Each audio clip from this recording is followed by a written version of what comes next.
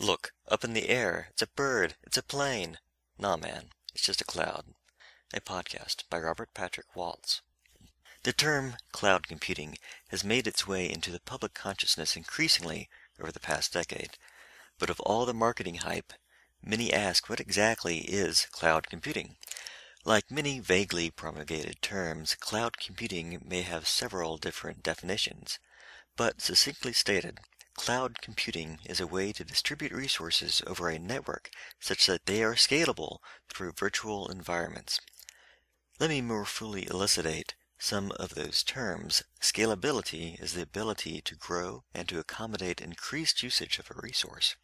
A distributed resource is a resource that is not held solely on a local system, such as a personal PC or laptop, but a resource that may be found in a remote location that is accessible through a local system in a transparent manner by the consumer of the resource.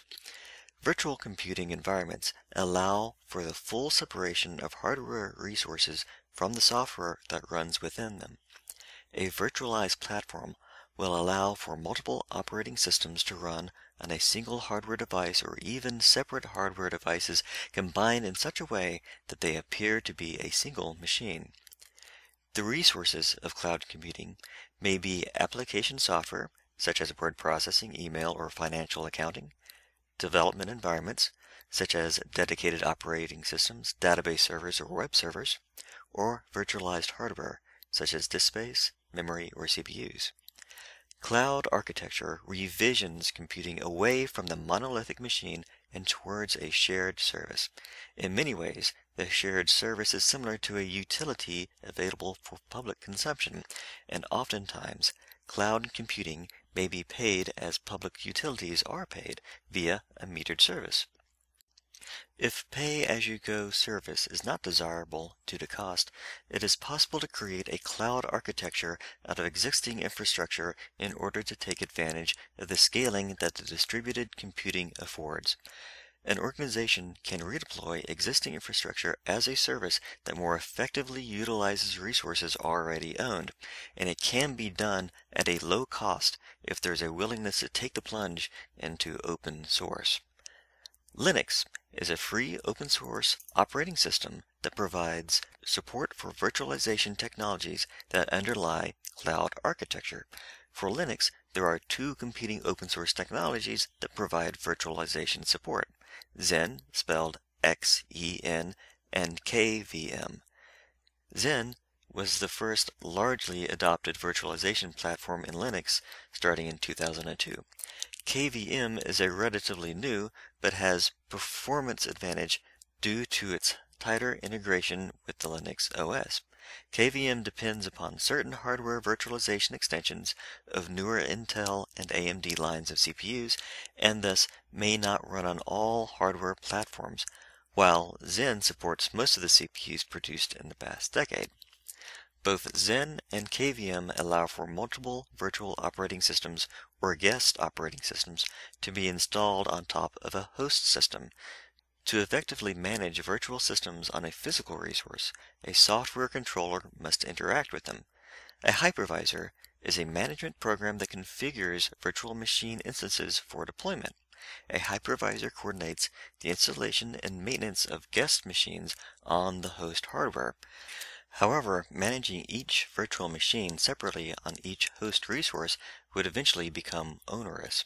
Therefore, cloud computing architectures interact with hypervisors to ease the maintenance of multiple virtual machines.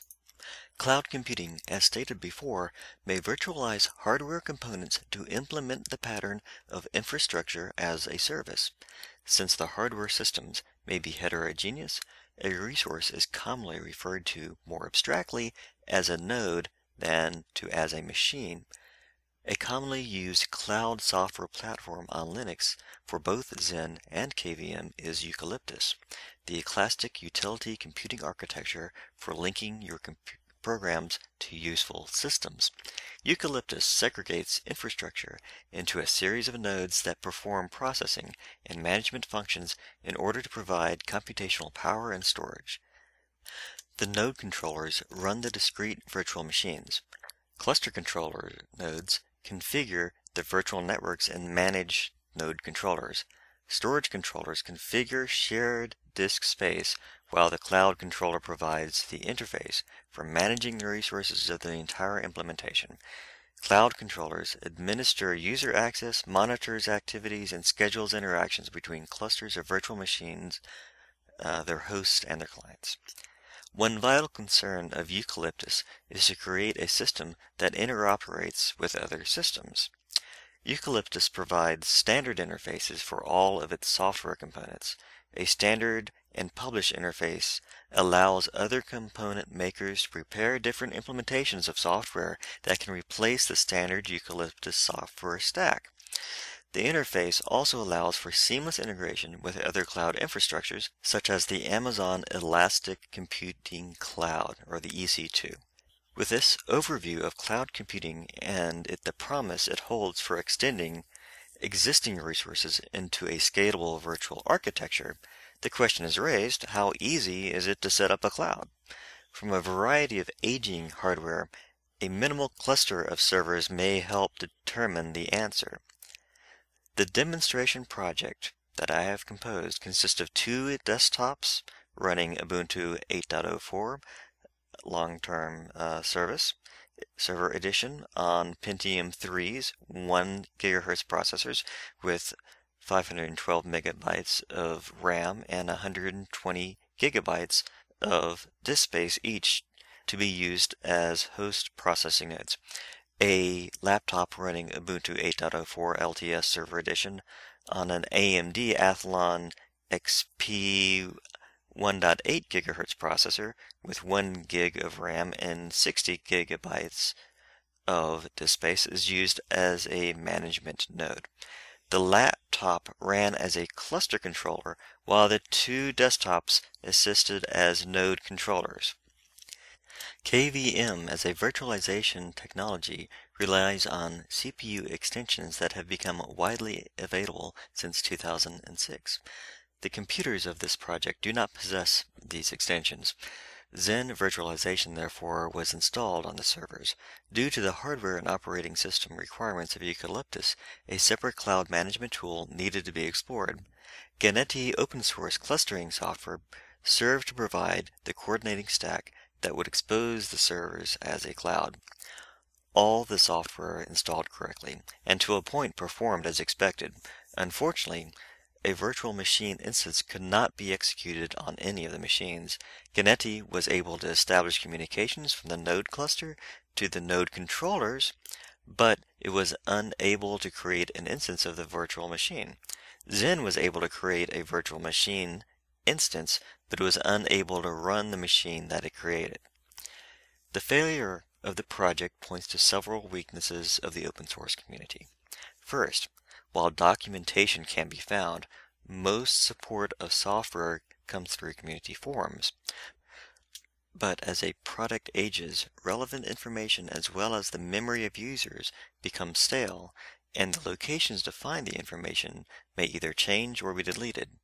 Secondly, although Linux distributions attempt to maintain a stable release through the life cycle of a product, as a release ages in a maintenance cycle, software components may be updated in a release that break a dependency on which another software package has. Also, at some point, bug fixes no longer receive the attention on older releases due to the resource constrictions that force developers to focus primarily on the most recent effort.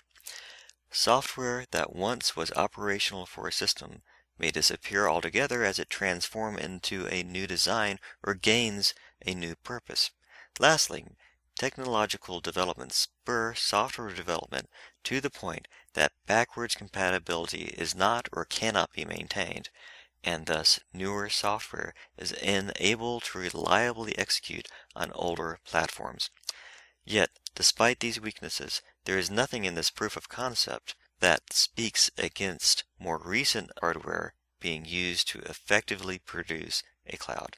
But it seems once hardware has aged past 5 years, it is difficult to find a useful purpose for it that meets the newest concerns of technological development, at least from the experience of this project.